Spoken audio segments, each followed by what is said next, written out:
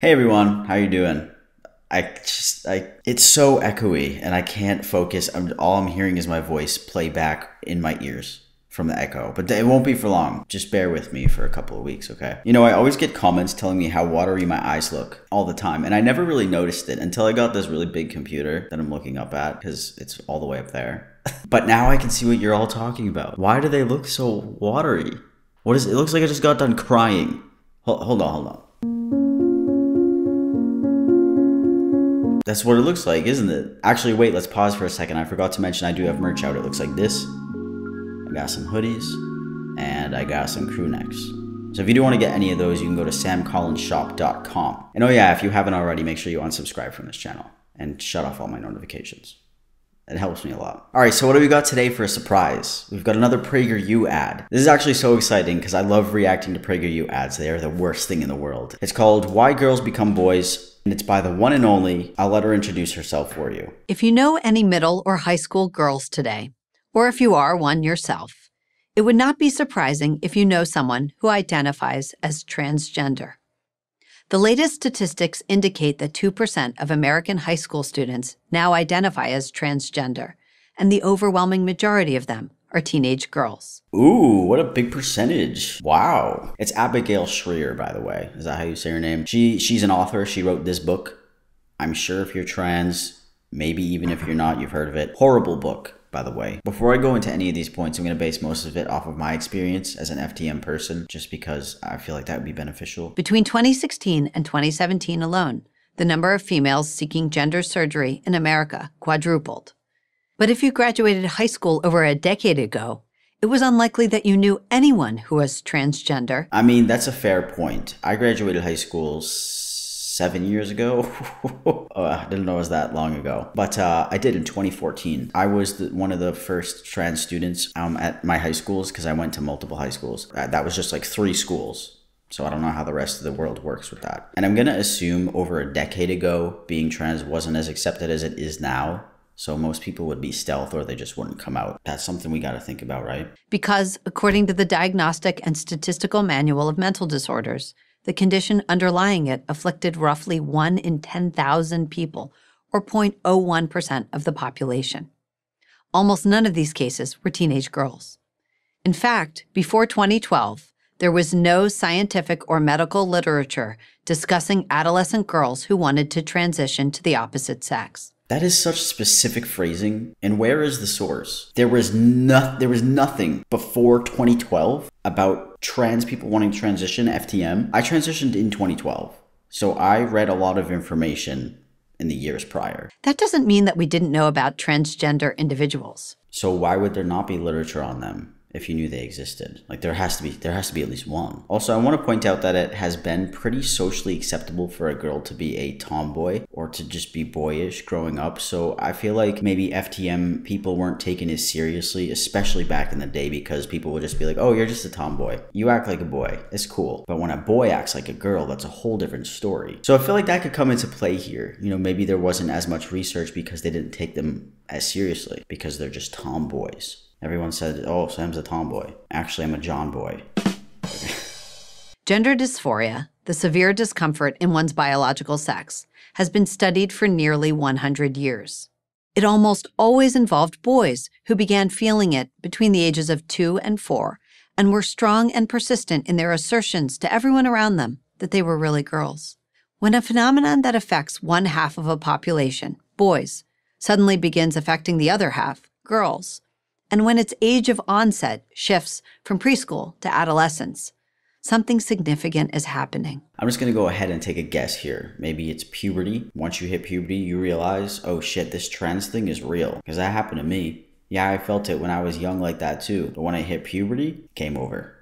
It was so much worse. It was like I put a magnifying glass onto my dysphoria. In 2016, Brown University public health researcher Lisa Littman began studying the sudden spike in trans identification of teenage girls.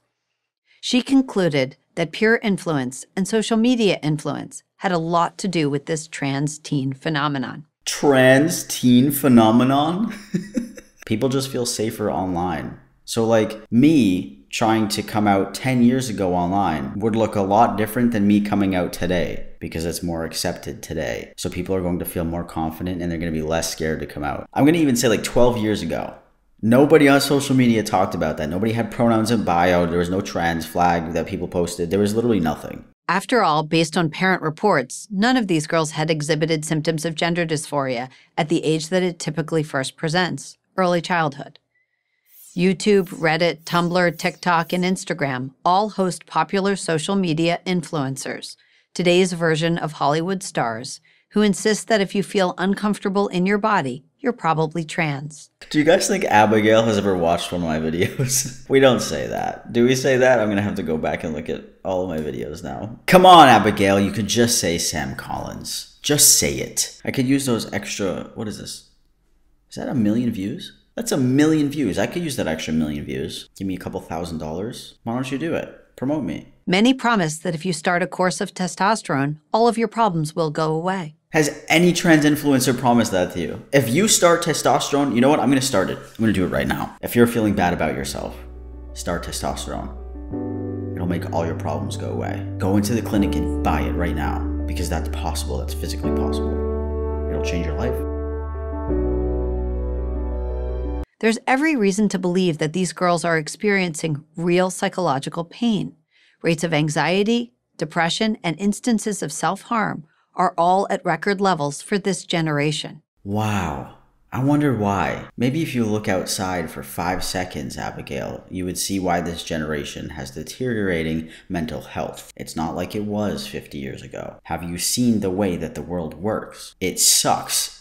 It sucks big time. Big time. Maybe that plays a role in the mental deterioration of the youth. I don't know. Maybe it's social media too. I understand how that can be toxic, right? A quick fix becomes very tempting. So it doesn't take much, a YouTube video, a friend's suggestion, to get a troubled girl to buy into the fantasy that gender transition is the answer. When has anybody sold this idea on the internet? Seriously. I know a lot of trans YouTubers. I have watched a lot of trans YouTubers in my lifetime. And nobody was like, gender transition is the answer. If you're depressed and anxious. They might say, hey, if you're trans, transitioning does help. Unfortunately for these girls who do not have typical gender dysphoria, gender transition rarely offers relief. I mean, if you're not trans, yeah, it's not gonna offer you any relief. It'll offer you grief, maybe, but not relief. So that makes sense, yeah. Hey, what's up? It's me editing. For this next clip of the PragerU video, I actually want to let another trans creator respond to this. Her name is Riley Grace Rochong. She does a lot of research documents. She streams, she does YouTube videos and all that great stuff. And I thought her response was very, very well put together. So here's that. Gender transition rarely offers relief, and it's a catastrophic mistake for psychologists, educators, and the medical establishment to rush these teens towards a solution that will almost certainly harm rather than heal. The reason all prevailing psychologists, educators, and the medical establishment support social and medical transition is that multiple studies have demonstrated that gender-affirming medical therapy and supported social transition in childhood have been shown to correlate with improved psychological functioning of gender-variant youth. For example, 2 studies of 35 trans youth found not only that all participants benefited from the gender-affirming medical care received, but also evidence challenging the idea that treatment such as puberty suppression and hormones is only beneficial to those who have suffered from lifelong extreme gender dysphoria. Additionally, studies have shown that after adjusting for personal characteristics and social support, chosen name use in more contexts was associated with lower depression, suicidal ideation, and suicidal behavior. And otherwise, socially transitioned transgender children reported depression and self-worth that did not differ from their match control or sibling peers. This video is just transphobia repackaged as pseudoscience. Because here's what's not in dispute. Unnecessary medical gender transition causes irreversible damage, high risk of infertility, sexual dysfunction, and the creation of a permanent medical patient. I like how she acts as if this happens to every single trans person. And what does permanent medical patient mean? Isn't everybody a permanent medical patient? Like, what does that mean? Like, I gotta go get health tests because I take testosterone. That's good. That's a good thing to do. You're putting these foreign hormones in your body. You gotta make sure that you're in line. We know it's not a natural thing to do. Side effects come with anything that you take. You do something, there's an effect. So you get a side effect. Duh. Tragically, we've made it far too easy for kids to take this path, long before they're ready psychologically or emotionally to make such a life-altering decision. Testosterone is easily obtained by today's teens. In Oregon, a 15-year-old can walk into a gender clinic. Yes, there are now gender clinics all over the country, and walk out the same day with a prescription for testosterone without her parents' permission. I don't believe this for a second because PragerU has a way of twisting words, so I had to look it up. I couldn't find much about the specific instance of like a 15-year-old obtaining hormones, but there was one place that tried to talk about it, and guess who it was? It was Fox News. So Fox News wrote out this article, and it says, under a first-in-the-nation policy quietly enacted in January that many parents are only now finding out about, 15-year-olds are now allowed to get a sex change operation. Many residents are stunned to learn that they can do it without parental notification, and the state will even pay through its Medicaid program, the Oregon Health Plan. Then I looked more into that. The thing with Oregon is that when you're 15, you can give medical consent. I took a screenshot right here. Okay, that's the age of consent. For medical consent. Yeah, so that article was essentially just a bunch of bullshit that was trying to fearmonger people because the medical age of consent in Oregon is 15. That's what it has been for like 50 years, right?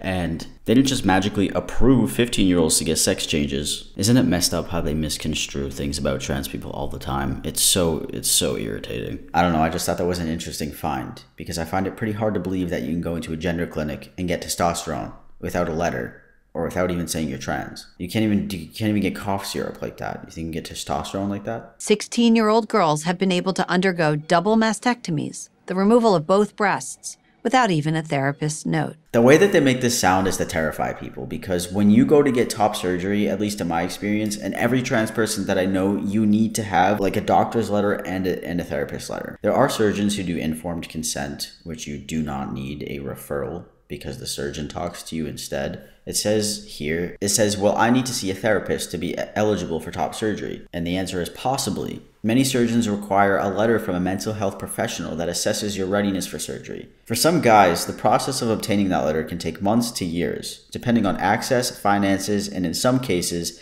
gatekeeping on the part of the therapist. On the other hand, there are also surgeons who use the informed consent model and will provide services without a therapist letter. So that does exist, but it's just not as common as the other practices where you need a referral and a letter, note, and all that great stuff. Sorry, my voice just cracked. Damn it, testosterone. Look what it's done, irreversible damage to my voice. Predictably, hasty gender transition, remember we're talking about teenagers here, is now leading to a lot of regret. New testimonials appear on YouTube almost every week from teens who acknowledge that they made a terrible mistake and warn others not to make the same one. Every week, there's a detransitioner posting on YouTube about detransitioning, a new one every week, and their regrets. Okay, yeah, I've seen that. Also, why is this woman always talking about the medical stuff? Like she's a doctor or a therapist. She's an author, and in her book, she put misinformation. So how do you protect your daughter from being drawn into this dangerous and growing trend? First, limit their exposure to social media as much as you can. Several academic studies have already linked the alarming rates of anxiety and depression to young girls' punishing experience on social media, a place that often makes them feel sad, unattractive, and alone. That's such a sad way to put it. That's true, I guess. Okay, but it could do the opposite too. Some people get on there and they feel sexy as hell because they have people hyping them up, right? I get it, but that doesn't make somebody want to transition into a man. How does that correlate? Second, oppose the teaching of gender ideology in your kid's school. In California, gender identity education begins in kindergarten and proceeds through high school. The theme is that kids' gender identity is totally independent of their physical sex and something that only they can know. Schools can and should insist that every child be treated respectfully without sowing gender confusion in an entire student population. I guess I don't really understand why teaching kids about trans people is so evil and so bad. What's wrong with saying, hey, transgender people exist? I mean, you taught us about boys and girls growing up. We're all taught about what boys do, what girls do, what boys like, what girls like. So what's the issue with talking about trans people? We are here, we exist. We did exist as kids. Some of us just didn't come out when we were that young. Because that's terrifying. Because your parents watch videos like this and then they talk all types of shit so you don't want to come out. These people always love to use the children as an example. Like, you're confusing our children with your trans identities. Do you think the stuff that you teach them isn't confusing? Third, and most importantly, remember that a teenager is still just a teenager. You don't have to agree with every identity proclamation your daughter comes up with. Yeah, a teenager is just a teenager. A stupid little baby bitch teenager. That's what you are. Watching this right now. Yeah, that's not how that works, Abigail. Teenagers can comprehend things. I was the most aware when I was a teenager. Now I'm an airhead. Knowledge of her identity will develop over time. Until then, being the adult in the relationship is the most loving thing you can do. Okay, so if knowledge of her identity will develop over time, what if she still feels the same way that she did 5 years ago? Then what do you do? What if she's like, oh shit, I'm trans? What do you do then, Abigail? Do you cry? Do you write another book? What do you do? I'm Abigail Schreier, author of Irreversible Damage, The Transgender Craze Seducing Our Daughters, for Prager University. I'm Abigail Shitstain, author of I'm Obsessed with FTM Transgenders and I Will Never Shut Up About Them, for Shit Ass University. Thank you for watching this video. To keep PragerU videos free, please consider making a tax-deductible donation. Why would that make PragerU videos free? YouTube videos are free. They just want money. These people raised $52,000 for this YouTube channel. Imagine donating to a channel that literally lies about everything. Anyways, I can get up now. I gotta get a new tripod, see? Because when I sit up like this, you can't see the top of my head, so I have to go down here and talk like this. Oh, it makes me look a lot more shorter. But anyways, I'm gonna go, so I hope you all enjoyed that video. I actually think next video I'm gonna film all the way down here, so look forward to that. And I'm gonna go now, so hopefully there's another PragerU video to make fun of in the future. I love you all so much. Hope you have a great week, and I don't know what else to say. All right, bye.